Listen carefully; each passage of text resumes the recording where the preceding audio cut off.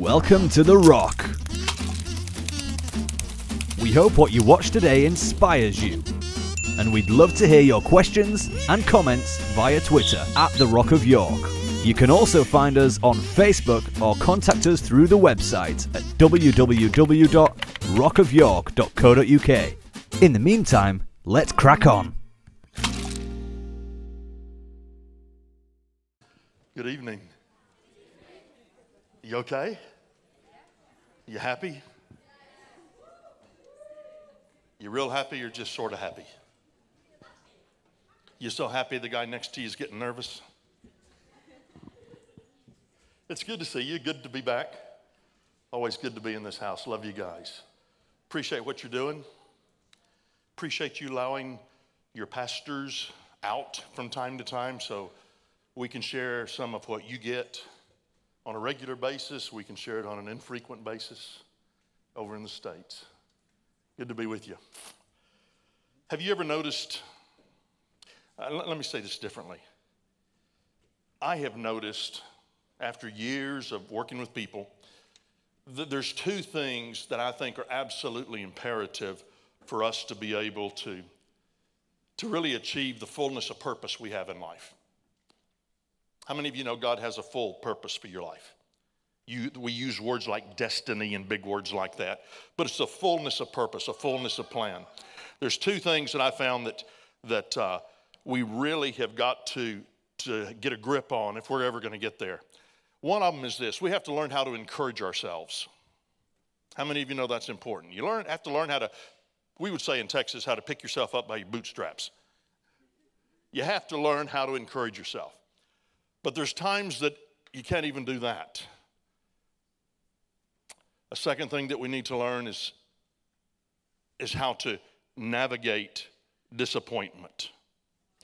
This evening I want to talk to you a little bit about navigating disappointment. Ultimately, that comes down to an issue of trust. How many of you have ever been disappointed? Okay. Somebody made a promise to you and they didn't fulfill the promise. You made a prayer and it didn't seem like God was even there, much less heard it or answered it. And you came away disillusioned, disappointed. And if something doesn't change, that turns into despair. There's a verse that I've always loved in the Bible. I'm going to posture it to you this evening. Proverbs 3:5. It says this: trust in the Lord with all your heart. Lean not unto your own understanding, but in all your ways acknowledge him, and he'll direct your paths. Let me read it again. Trust in the Lord with all your heart. Lean not into your own understanding, but in all your ways acknowledge him, and he'll direct your path. I was thinking about that verse a few weeks ago, and I noticed something as I was kind of doing a little word study on it. The word acknowledge actually is the word that means to know. So in all your ways, get to know him. You hear that okay? It's the exact same word that the Bible uses when it says Adam knew Eve and she conceived a child. So it's a word of intimacy. So think about this.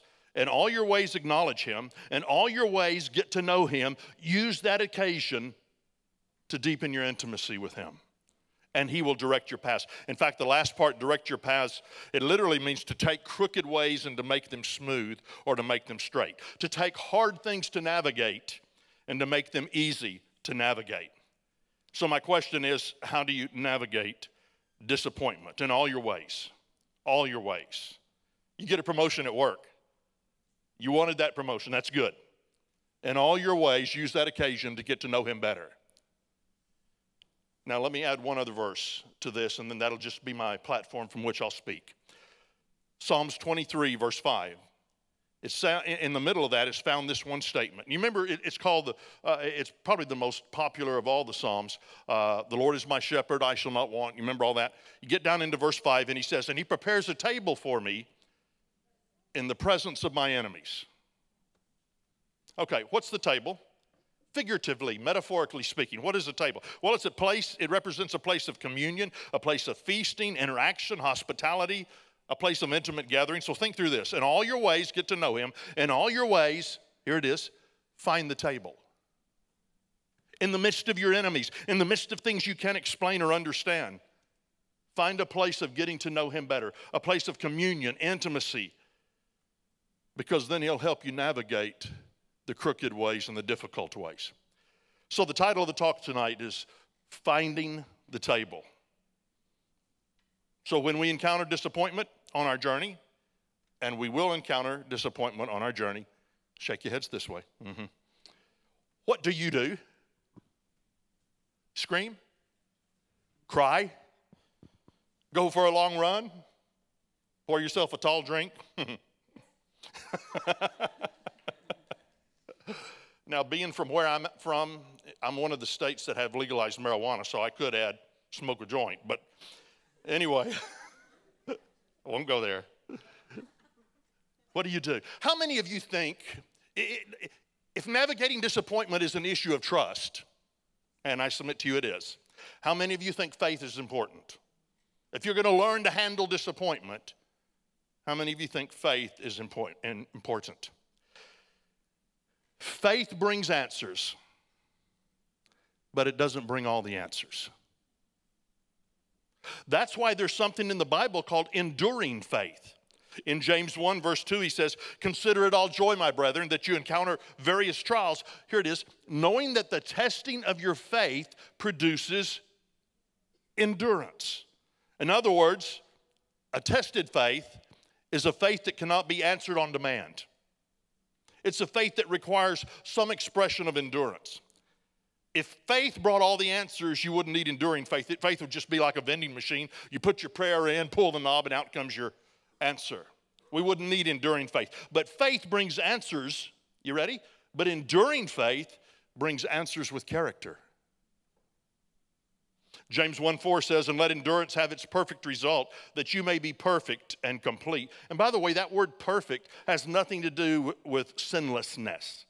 It actually has to do with being complete, which is the following word. That's why most of your translations use it, and complete, lacking in nothing. Now, what does endurance require? I used to be a runner, believe that or not. I can tell you there's two things that running long distance, endurance running requires. Number one, it requires undistracted focus. Runners call it the zone.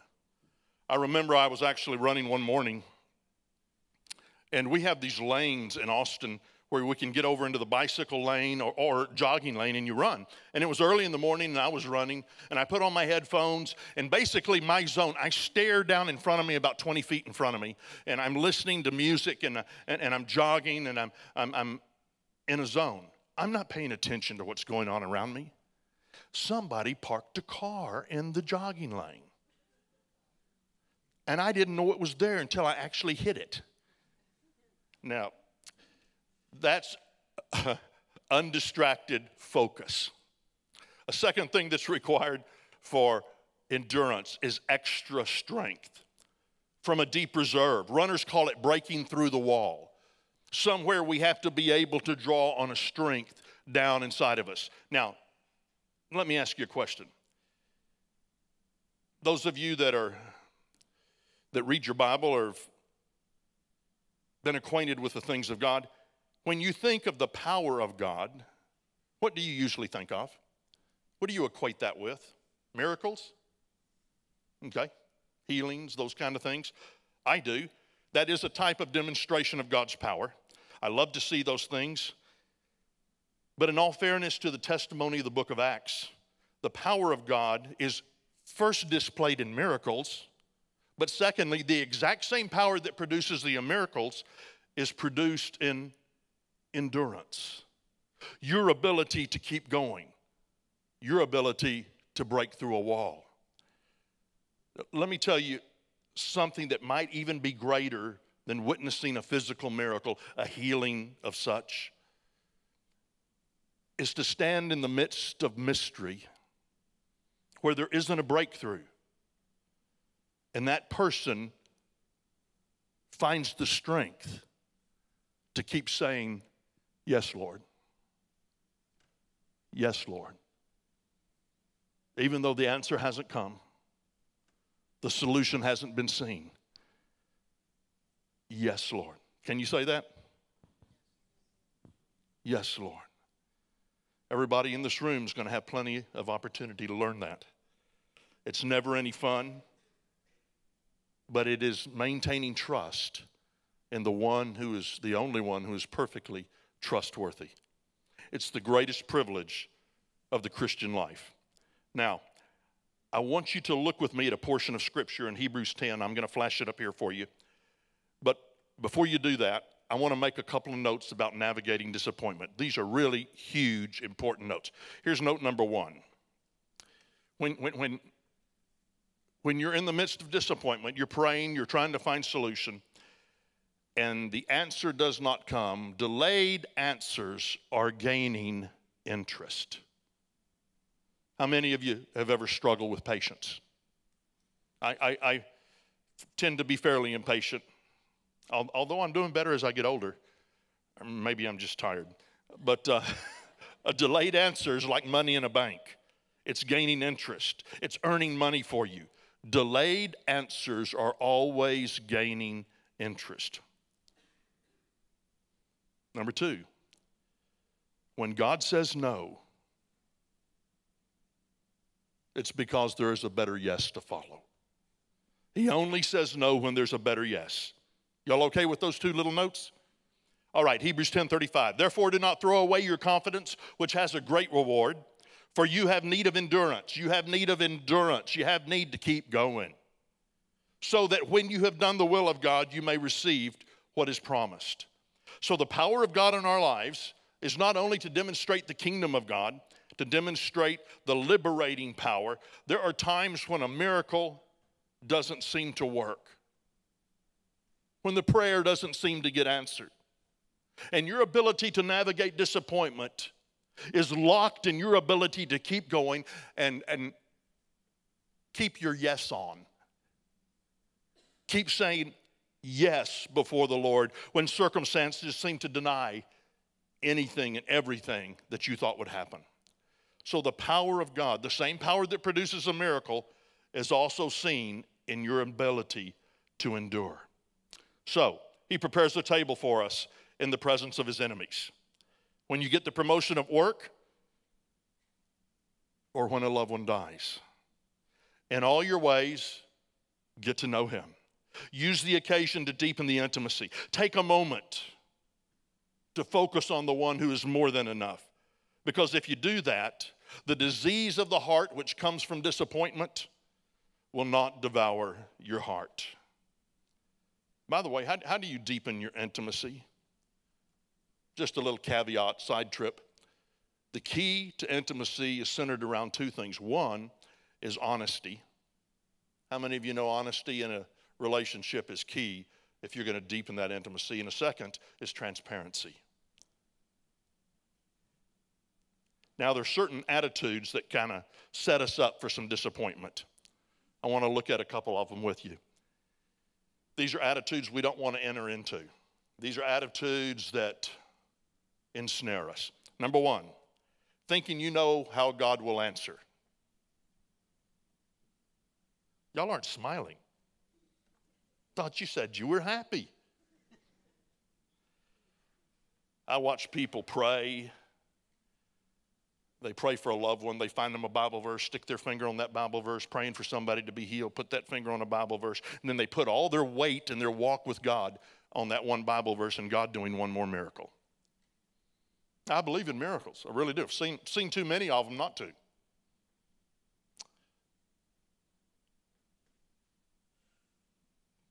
But this is so ridiculously dangerous. I mean, it's ridiculously dangerous to put your whole walk with Christ, everything you've experienced with him, upon him answering something the way that you have understood or predetermined that he should answer it. Am I okay with that? Y'all with me? There's this constant allurement to attach our trust to what we know, what we think we know, what we understand, but really what we don't understand. And then we attach to that and say, now God, if you're really God, you're going to do this. It may not come out your mouth, but it resonates and rings in your heart. Thinking you know how God will answer sets you up for disappointment. Okay? Number two, a second way we invite disappointment is when we fail to see the bigger picture. When I look at something that doesn't work, sometimes I see faith bring an answer. That's awesome stuff. We believe God, we trust God, we pray, God comes through, boom, it's there. But sometimes I just get the feeling when I look at a situation, there's more involved to this than what I see. There's some other pieces. And I don't yet know how to dismantle it, how to unwrap it. And in the midst of that rings this one little exhortation. It's not all about you. Come on, shake your heads this way. I don't know how many times. I have a 38-year-old single daughter. She's a single mom, had a kid, one of our most wonderful grandchildren. We've got 8 of those things. How many of you have grandkids? Wonderful. And Dad, she's been praying for her husband, looking for a husband. Tried on a few for size. They just didn't, I didn't say that.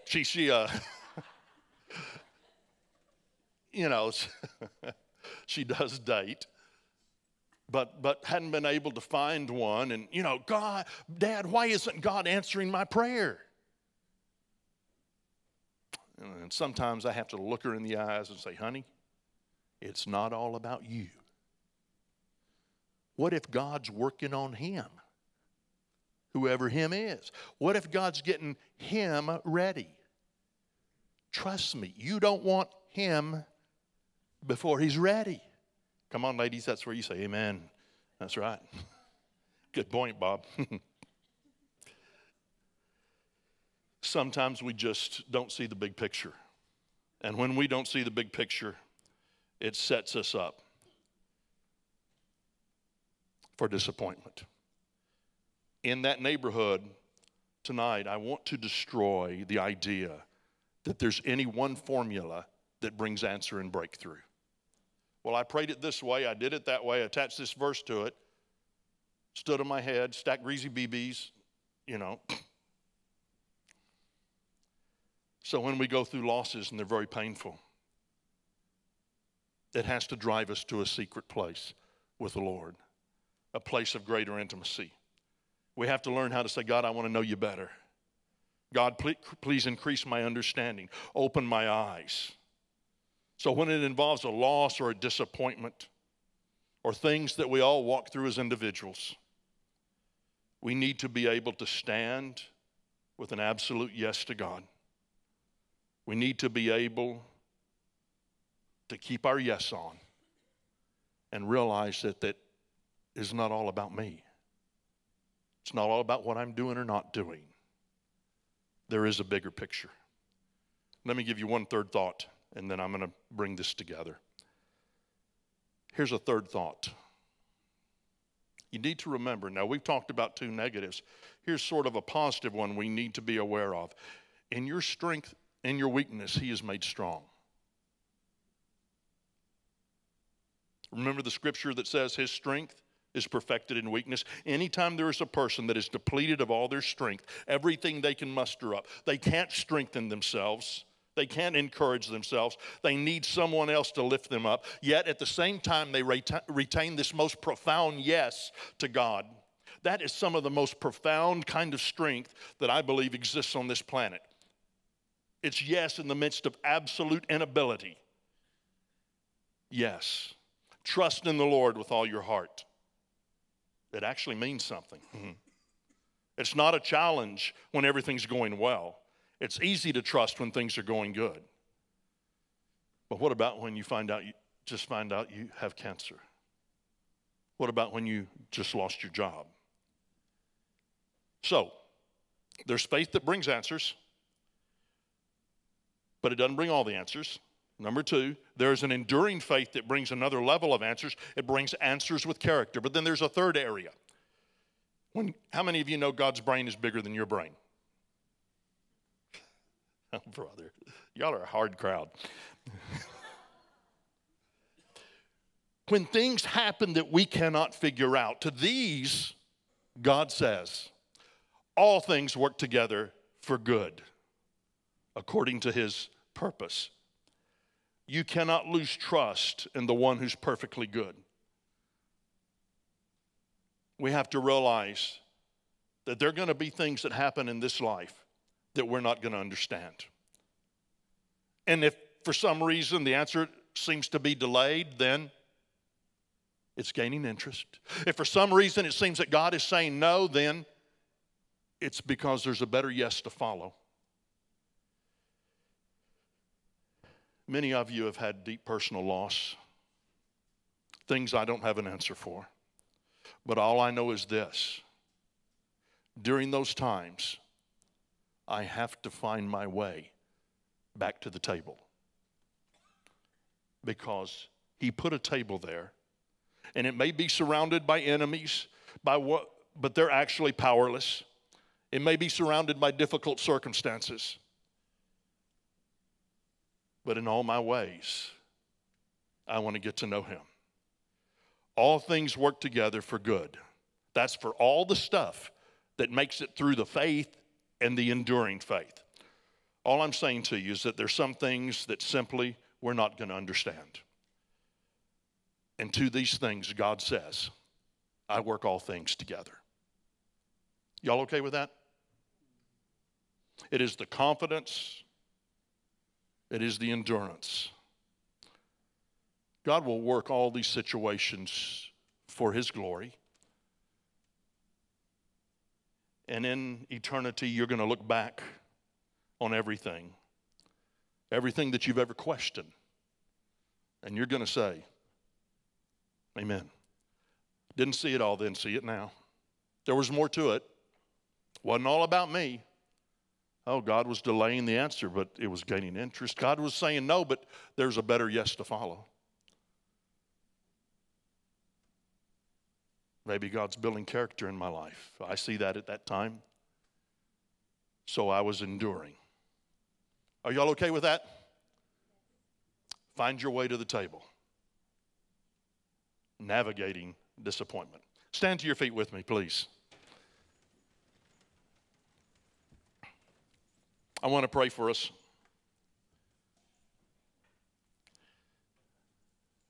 You know, I want to pray in just a moment, but while your head's about, I've always had this love-hate relationship with funerals. I hate them. But in some ways, they're probably the most important times in our lives. I don't like them, especially when I'm asked to do one for people I don't know or very difficult circumstances, a child, these kinds of things. But every time I'm there, I sit next to a casket, walk behind a casket. And I pray, God, don't ever let me get okay with this. And what I mean by that is this. Funerals have a way of putting us in touch with eternity. You know, we all get real sober at funerals because everything is framed in life and death. Life is a breath. It's a shadow. Eternity is a substance. And funerals kind of keep my heart tethered to eternity, to the desires of God and the purposes of God and even why I'm here on earth. And for some strange reason, I find that encouraging, empowering to keep going. This run on earth, this journey on earth is a short one. And the older you get, the shorter it is. And so I want to run a race with endurance. I want to be able to navigate the disappointing times. I want to be able to fulfill the fullest of purposes of God in my life. And I know to do that, I must learn how to trust Him and to hang on to that trust. Even when the answers don't seem to come or when they're delayed or when maybe there's a no. I have got to learn how to find the table in times of disappointment. I want you to grab the hand of somebody beside you, if you don't mind. For some of you, that's going to be hard because you're all by yourself. And I want you to pray for that person on either side of you. Go ahead. Father, I pray that you'd raise up a generation of champions that know how to hold on to that yes. They don't let go during adverse circumstances. I ask that you grow a people in wisdom, unravel the mysteries of diseases and afflictions and torments. Father, I ask that you give breakthrough. And Lord, I ask for an unusual ability for every person right now in this room to find the table in the midst of their enemies. I thank you, Lord, that even in the midst of difficult circumstances, that you're there, that you care. So, Father, give us the grace to keep our yes on, to keep saying yes, Lord, no matter what the circumstances. In Jesus' name. Amen. Amen. God bless you. All right. We're going to have a song in a minute. Thanks, Bob. Appreciate that. If somebody can get rid of this, that would be wonderful. We've already prayed that way, but I want to ask again, if there's anybody here who could use a prayer for this reason. If I have to get to here, while ever there are steps in place, it's not too difficult. Most of us can make it, while ever we can see that there are steps in place. The trouble is, when the steps are not in place, it becomes a different challenge. And I can make that, but I can't make this alone. So James, so he can't make this alone, but what I can offer him is, I can offer him a hand. That's why I ask if some of you need a prayer, because for some of you, you're here tonight, listen to Bob, you think, got it, endurance. I can see the steps to get where I need to be, but some of you are like James down here, where you think, unless somebody gives me a hand, I ain't going to make this. That's the miracle part of the kingdom of God. This is miracle, but it's based on information. This is miracle, but it's based on faith. The willingness to take hold of something else to pull you up. I believe that's why we were told to pray for people, because it's offering that hand to say, you might not have the steps, but we can pull you up. So if anybody could use a prayer tonight, just put your hand up. If you could use a prayer tonight. Thank you. Anybody else? You could use a prayer tonight. Some people facing some real challenges. Personal, physical. Use a hand. We're going to pray. I'm going to ask you to do something for me, if you would be so kind. Is just to bow your head and close your eyes, just for a moment. The reason I'm doing this is because I'm going to ask those who already raised their hand, just put your hand in the air right now, because we're going to pray that prayer that brings a hand out of heaven to give you the lift up. Those who raise your hand, put it up right now. I didn't want you to be embarrassed. But we're going to pray from the physical to the personal, to the psychological, to the wounds, to the pains, whatever it is today. Right now, Father, I pray that as these hands are reached towards you, that the hand that reaches to us from heaven, that was so beautifully displayed in you sending Jesus for us now, takes the hand of everyone who's raised their hand in here to give them the lift up to that next level. That level they want to reach, but can't quite reach unless they have a hand. But you're reaching out today, and by the power of your Spirit, are bringing people to the next level. I call every one of you up to the next level, because God has taken hold of your hand. And as he pulls you up, be willing, be willing. James had to be willing to trust me to pull him up, otherwise he would fall on his backside. But he trusted me to pull him up. Trust God right now to pull you up and not let you fall on your backside, because there is a miracle for you right now that we're releasing in Jesus. And it is true that all things work together for our good. All things That's not a God can do whatever he likes and who cares and we just have to accept everything. God is working in all that, the Bible says, for the good. He is working for the good. Everybody say for the good. Right? Not so that nonsense can take over our life. God is working for us for the good. Right? For the good. And all things are working together to bring us to that place. God is working for your good today, and we release that blessing upon you. So we're just going to sing, and then I guess we're done tonight. Thanks, guys.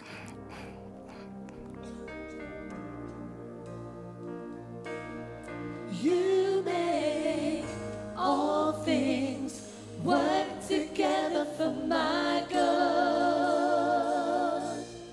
You make all things work together for my good. And your love makes all things work together for my good. And you make all things work together for my good. You stay the same. You stay the same through the ages. Your love never changes. There may be pain in the nights, but joy comes with the morning. And when the oceans rage, I don't have to be afraid, because I know that you love me, and your love never fails.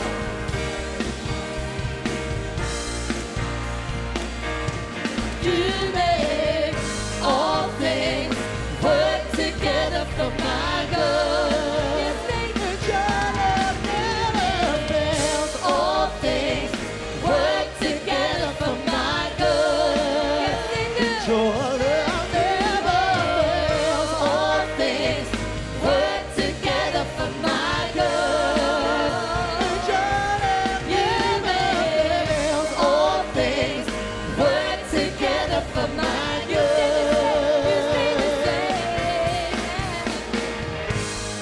You stay the same through the ages. Your love never changes. There may be pain in the nights, but joy comes with the morning. And when the oceans rage, I don't have to be afraid, because I know that you love me, and your love never fails.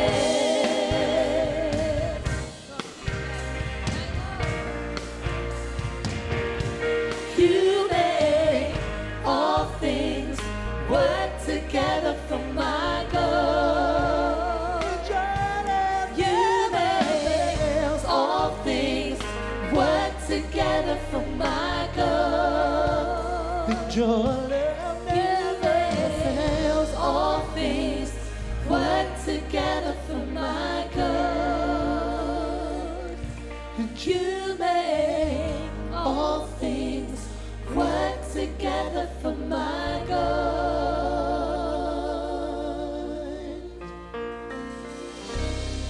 And nothing can separate. Even if I ran away, your love never fails.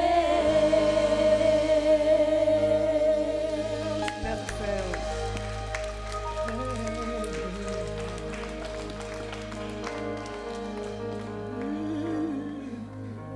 Your love never fails. Your love never fails. Awesome. Thank you. Good night. Come on, Bob. Thanks for watching. You can find out more about all the Rock is doing locally and internationally at www.rockofyork.co.uk. And why not support The Rock from wherever you are? Just hit the donate button now to help us help others.